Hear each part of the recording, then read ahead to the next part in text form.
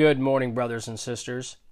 Most of us have endured the tragedy of watching people we counted as spiritual brothers and sisters leave the church and turn their backs on Christ.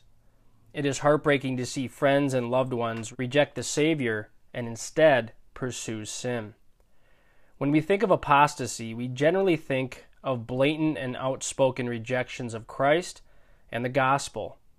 But much more often, apostates merely drift out of our churches without us even noticing. They may seem like solid believers and loyal members outwardly, but inwardly their loyalties remain divided between Christ and the world. Their hearts are still fixed on temporal and trivial things. The pull of the world continually erodes their profession of faith until they eventually disappear from Christian fellowship altogether. Jesus issued strong warnings against those who thought they could love him without abandoning the cares and pleasures of this world, and in this first parable vividly described the deceptive pattern of such false believers.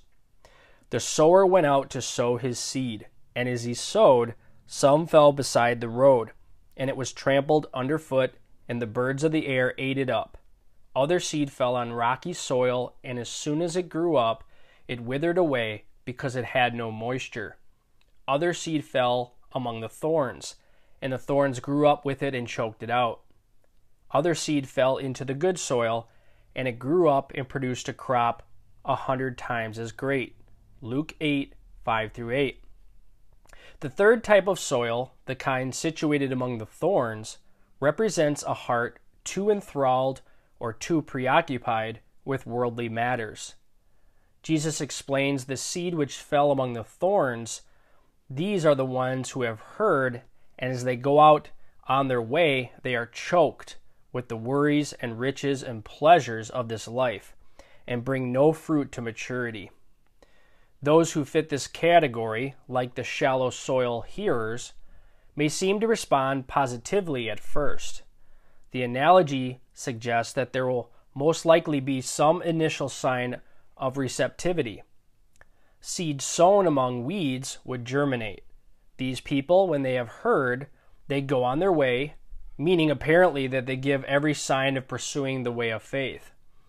Mark's gospel seems to suggest that at first they seem to have every potential to be fruitful.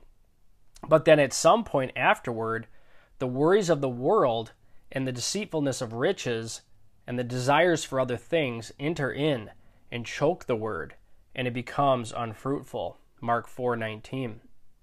This is not a hard-hearted unbeliever or a shallow emotional person. This time the soil itself is well plowed and deep enough, but there are all kinds of impurities in it.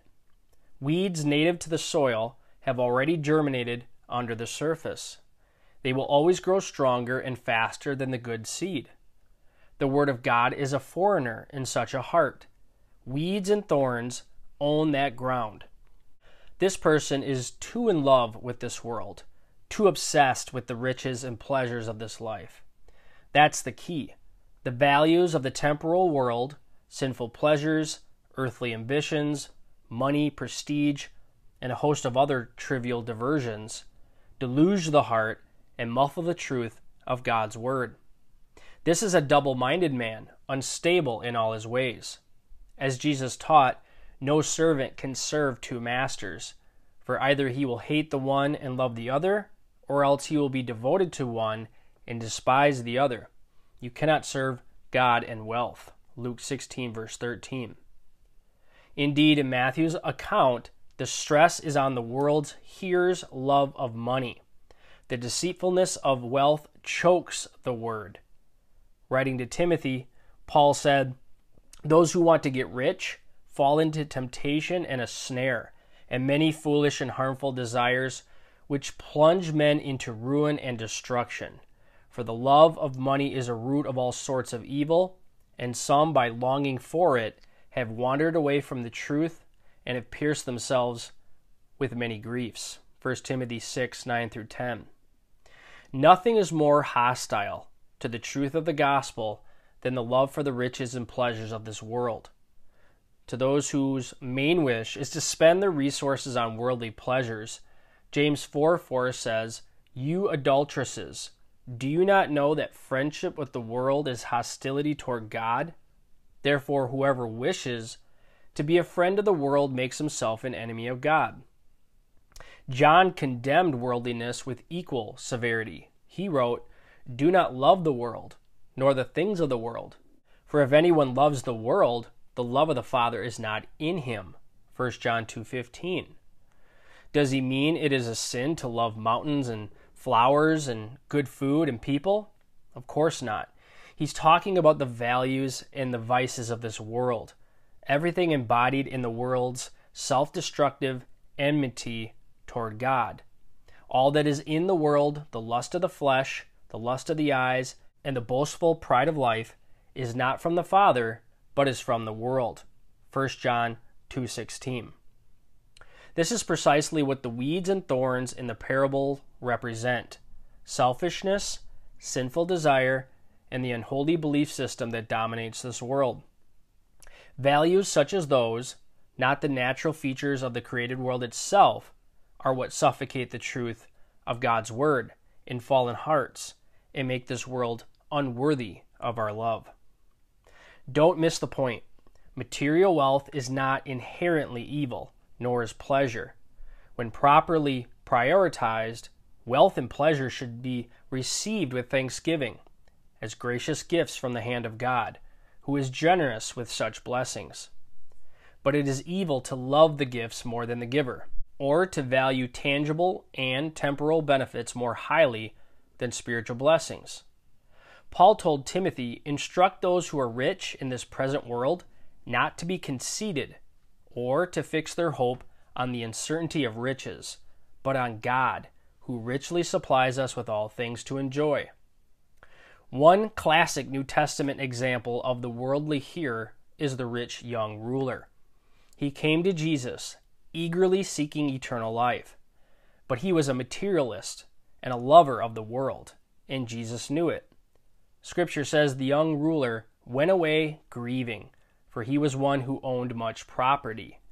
He loved worldly things more than he loved God. Another example, of course, is Judas, who made every pretense of following Jesus from the time Jesus called the 12 until Judas finally betrayed Christ for 30 pieces of silver. Scripture tells us that Judas's besetting sin was the love of money. He was a thief, and as he had that money box, he used to pilfer what was put into it. John 12, verse 6. He was the most sinister kind of thorny soil hearer.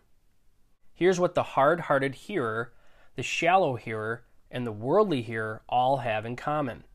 They bring no fruit to maturity. The whole purpose of agriculture is to produce a harvest. Soil that fails to produce a crop is of no value. The hardened roadside will remain hard. The shallow and rocky soil will most likely not be seeded again, and the thorny soil will be burnt. If it cannot be completely cleared, purged of weeds, and cultivated again, it will be abandoned as a wasteland. All three varieties of fruitless soil are symbolic of unbelievers, including those who originally showed some promise but failed to bear fruit. There is only one kind of soil that will bear true and lasting fruit, one kind of hearer who responds to the gospel in genuine repentance and faith. God bless.